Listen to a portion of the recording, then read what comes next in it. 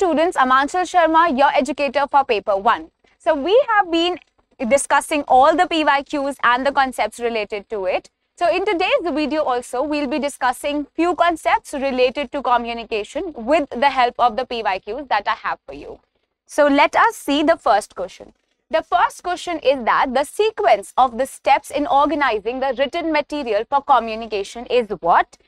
Evaluate, jot down points, construct an outline, and then you describe. So what would be the correct answer? What would be the correct sequence when we talk about the written material for any communication to happen?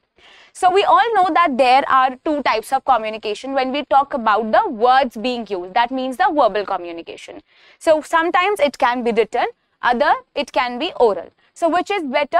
There are of course do's and don'ts, plus and minus points in both these type of communication. Oral communication, you cannot consolidate this type of communication, and you know that you cannot prove whatever you said when we actually orally communicate something with another person. But when we talk about the written type of communication, we know that we can prove what we say whenever we talk about the written material or the written type of communication, because everything is written and you can prove it. But the biggest problem is that feedback becomes a very delayed concept whenever we talk about the written type of communication, because you have to write it and there is a formal structure that is to be followed, and the delay of the feedback can occur. But in oral type of communication, the feedback is very spontaneous, to and fro, and it is quick. But let us see how actually you write down the points to communicate. Then why do you think that writing the one thing that you want to communicate is so important? Whenever you write it in a proper sequential manner, with the correct syntax, with the correct, with correct order, you know that you are communicating and you are packaging your communication data in a proper manner.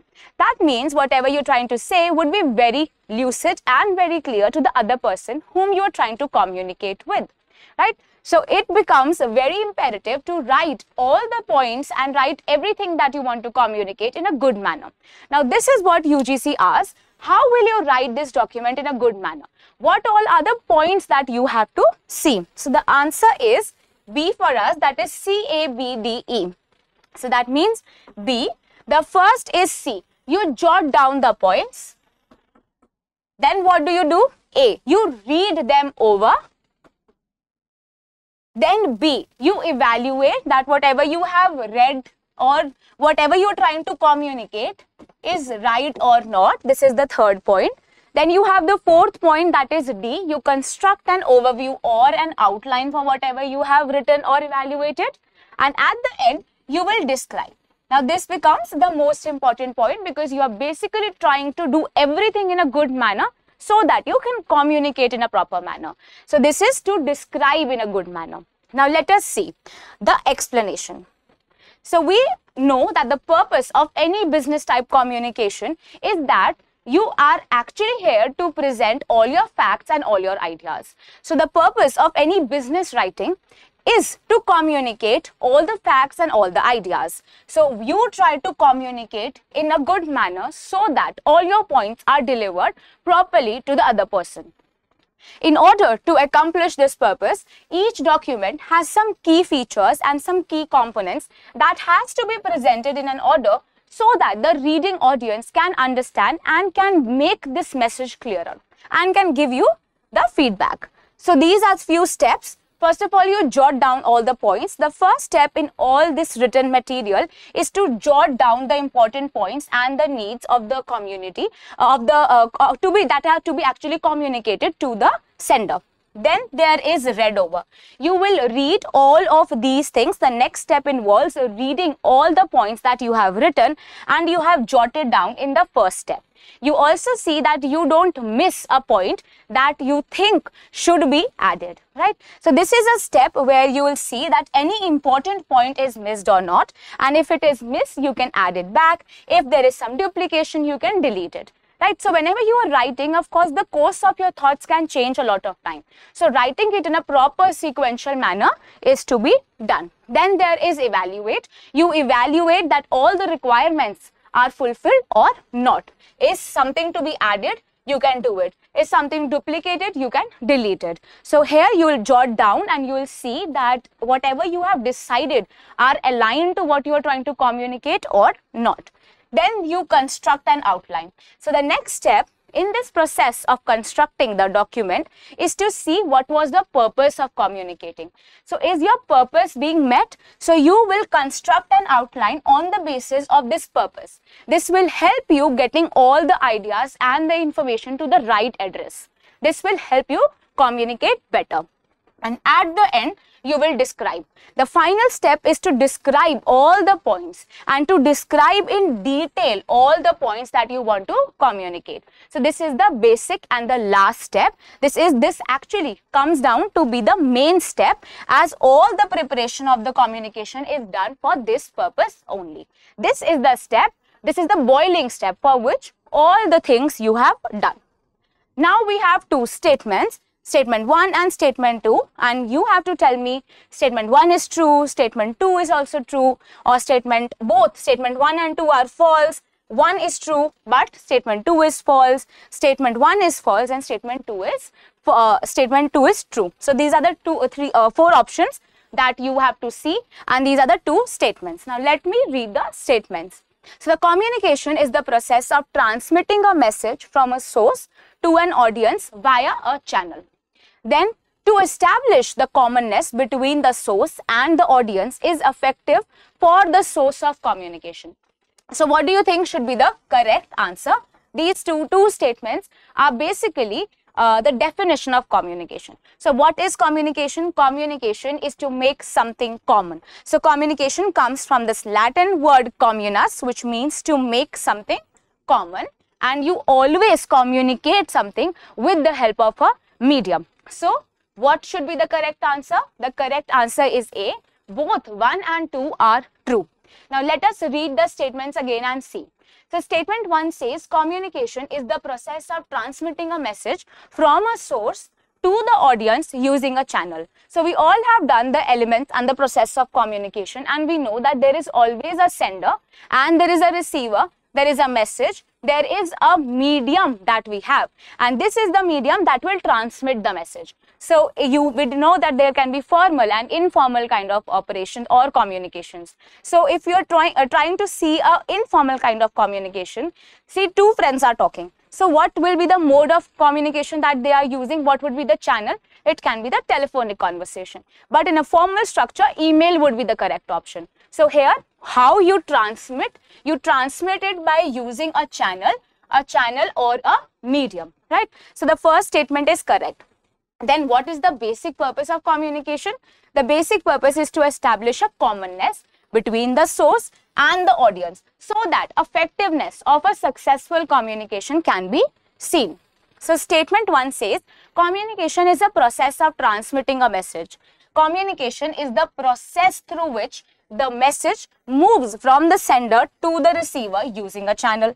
The process through which information is conveyed and interpreted between two or more people is basically an ideal type of communication.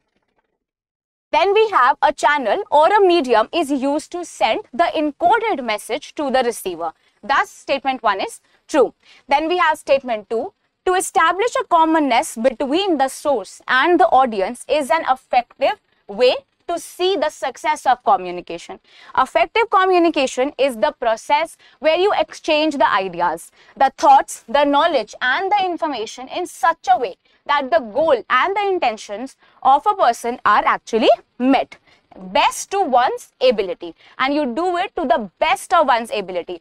You try to communicate in the best manner that you can, right?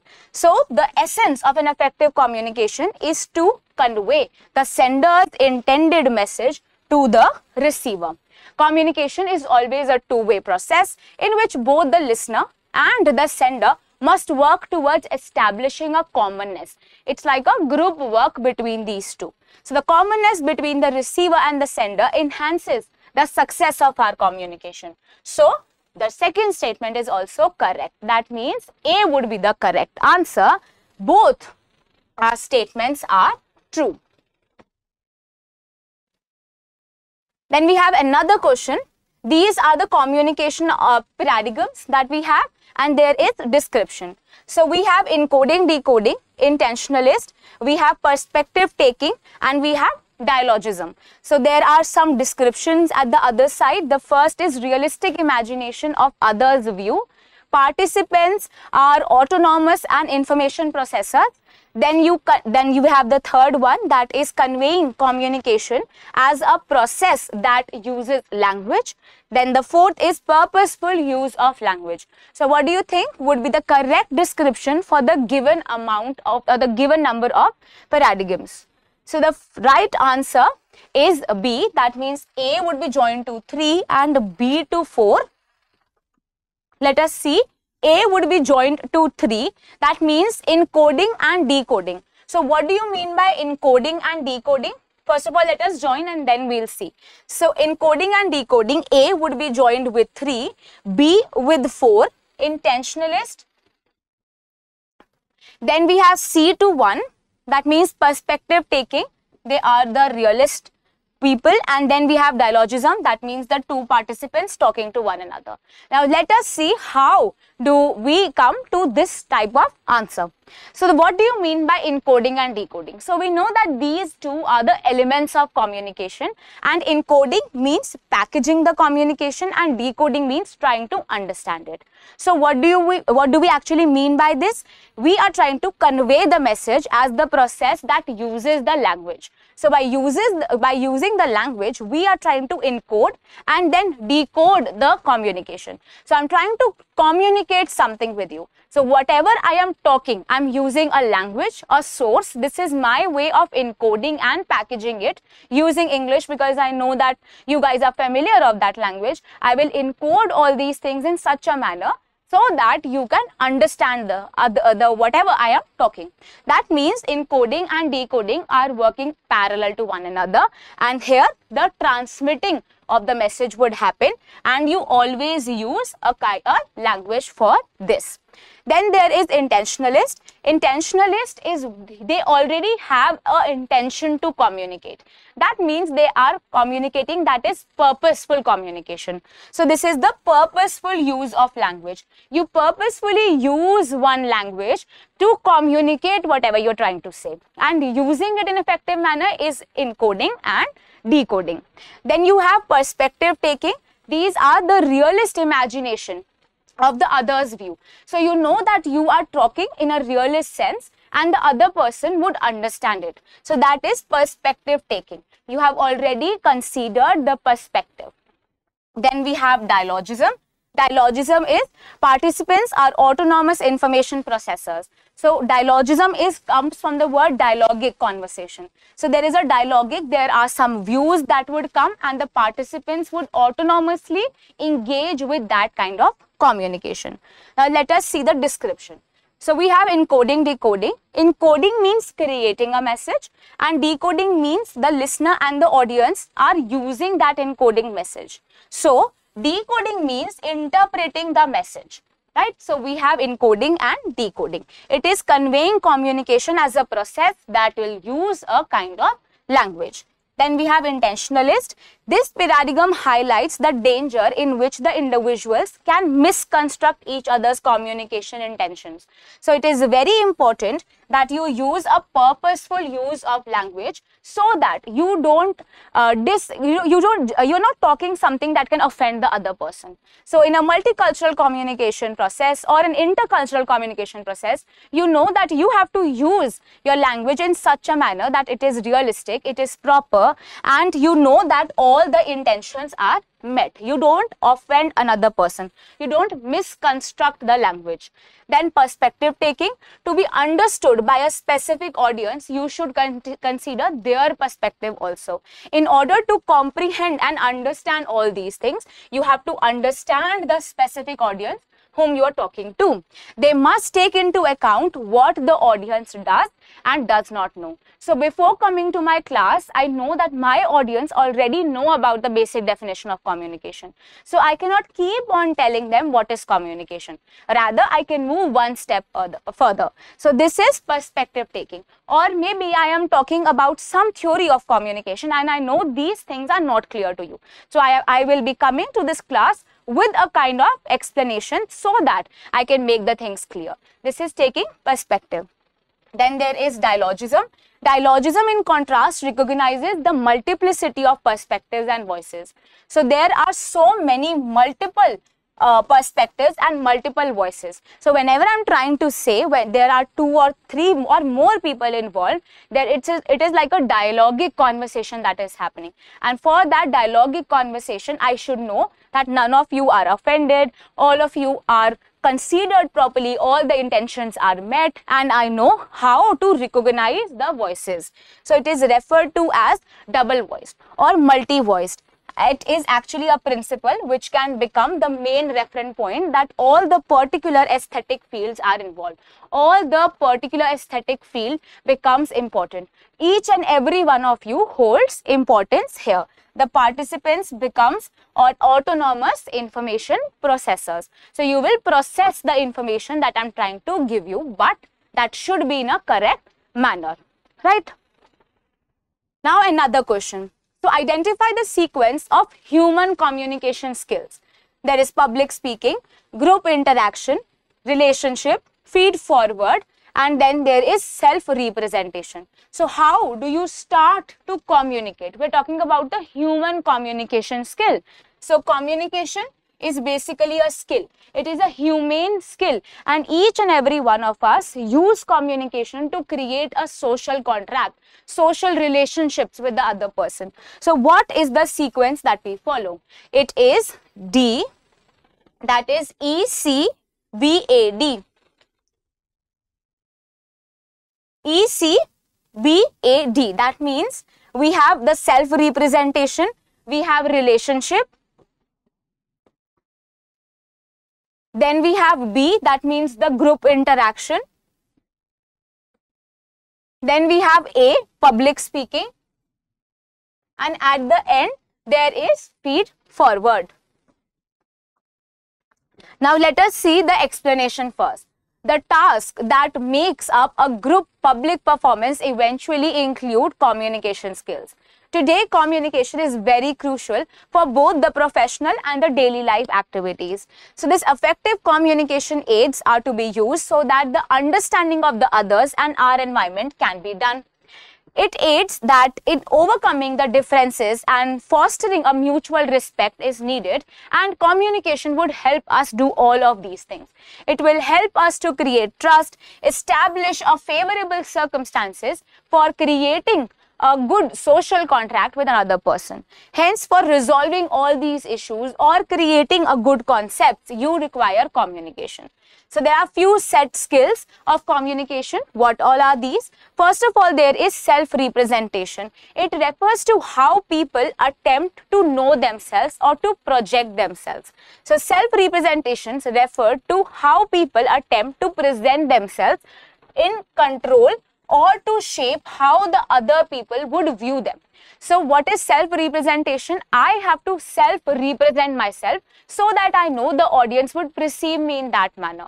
So this is self-representation. After this self-representation is done, I will try to create a good relationship, an amiable relationship with the other person.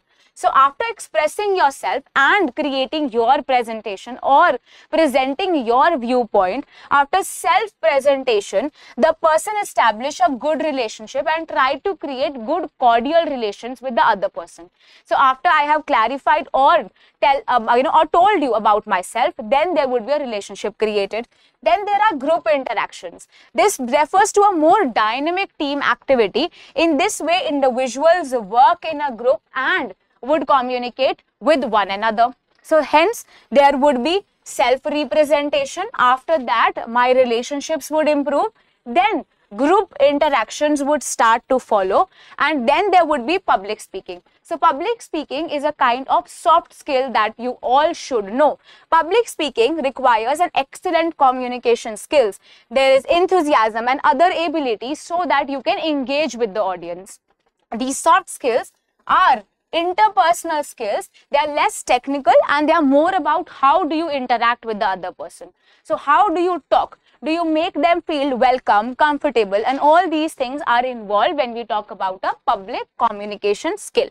Then it is feed forward, an element or a passage, whatever you are saying, that is within the control system that transmits a controlling signal from the source to load somewhere else in its external environment is called as the feed forward. So feed forward is when I am delivering whatever I know. That is feed forward. That is, I will tell you what I know.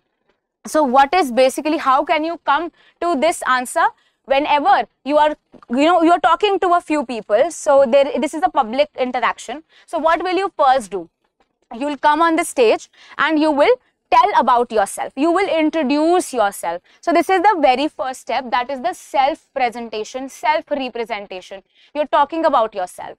Then what will happen? You will come into contact with the other person. So there is an establishing of relationship. What you are talking, why the audience should be interested to listen to you. Then there will be a group interaction. The best person who, the best stand-up comedian is someone who cracks joke and also interacts with the audience. So that means engagement is to be done. So there is group interaction. Then there is public speaking. So you start to talk. You start to involve the other person. There is enthusiasm involved in this. And at the end, you will deliver what you are here to deliver. Right? Then which of the following is important for the intercultural communication? Valuelessness, then there is absence of respect, power distance, individualism, and gendered roles. So what all are the qualities that are important whenever we talk about intercultural communication? So what is intercultural communication? It is communication between two cultures. That is, you value the other culture as much as they value your culture. So this is intercultural communication. So what would be the correct answer? It would be C. That means C, D and E. Now let us see.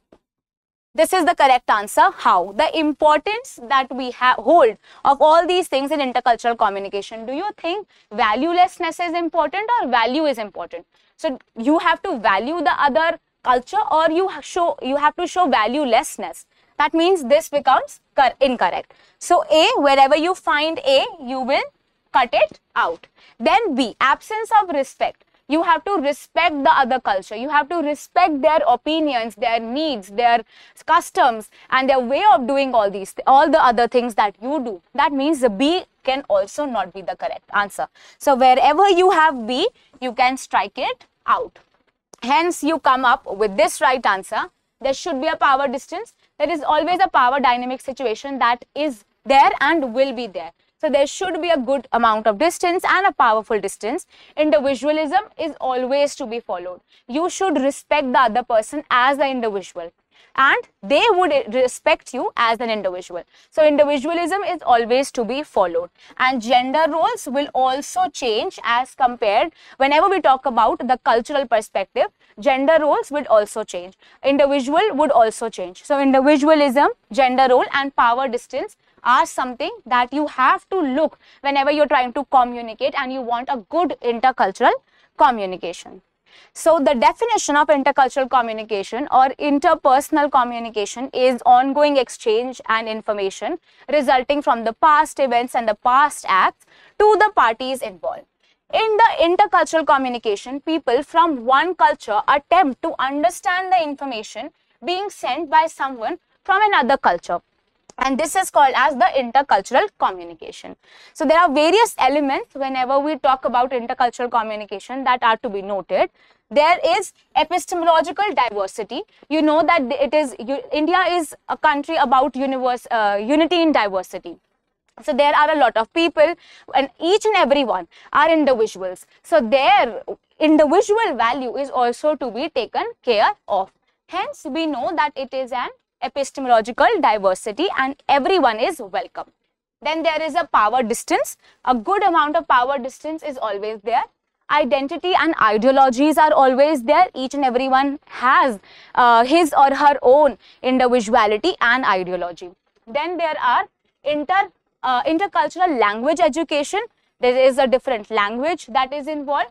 Then intercultural communicative competencies and awareness.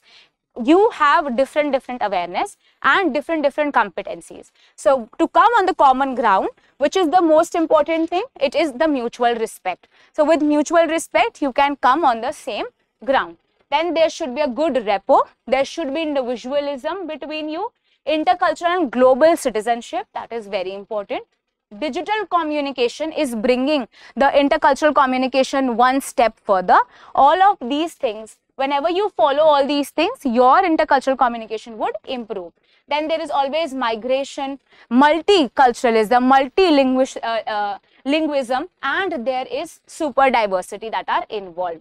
Then there is the workplace communication that can bring different cultures together, and there are different set of gender roles that are also there. So intercultural communication has the potential to lead to a lot of conflicts, and there can be intercultural misunderstandings. And this is the problem that has to be forgone. And how can you do that? Whenever we talk about intercultural communication, you always see that there are always individualism that are maintained. So because of individualism, there can be a lot of problems, and you have to see that yes, individualism is to be respected, gender roles are to be maintained, but you cannot fight with another person. There is always a power distance that will come into play, and you have to create that power distance in a proper manner. So whenever we talk about a good communication system, there is all of these various elements involved in it, and you have to take care of all these things so that the communication can be in a good manner. You know that all these things will have no value on your intercultural communication. The importance would be that you have you have fixed gender roles, but you know that you have to respect the other gender also. Then there is individualism. Yes, you are an individual, but you respect the other person's roles as well. Then there is a power distance, but you know that you cannot demean the other culture. Then comes all of this. You know that there should be a good rapport. There should be an intercultural awareness, so that with awareness, you know that you will be able to follow and you will be respecting the other person's culture as well. There is identity and ideology. You have to identify what the other person has, an opinion, whatever his or her opinion is, and whatever set of ideologies they have. Then there is some workplace communication. There are some digital communication that can promote intercultural communication. Good global citizen is someone who respects intercultural communication, and you know that there are situations like multilingualism and there is migration that are involved, which can lead to the intercultural communication. But there are some linguistic barriers, cultural diversity and ethnocentrism, which can cause a lot of problem. So what is ethnocentrism? Ethnocentrism is you demean the other culture. So all of these things, the linguistic barriers, the language that you talk, or the cultural diversity that come into play, and you don't respect the other culture, or if you think that your culture is more superior than the other culture, all of these things can create a lot of problem whenever we talk about the intercultural communication, right? So I hope all these things are clear, and you know this question is not saying that there should be some power dynamic between two people. It says that what is basically the importance being held whenever we talk about intercultural communication, right? So it is easy, and I think we are done with the today's session. I hope you understood all these things. There will be some general questions, some questions that are very specific to your opinion. There can be people who think that all of these things can be different as the perspective changes, but UGC guidelines has to be followed, and they always ask you questions which are you have to use your brain. So in communication and in teaching aptitude, you find these type of questions. So I hope I made all these questions clear to you. They were very easy, and if not, you can write it in the comment section. Thank you so much for attending today's class. I will be back with another set of questions. We'll be starting with environment, questions related to environment as well. So thank you so much, and keep studying and keep smiling. Thank you.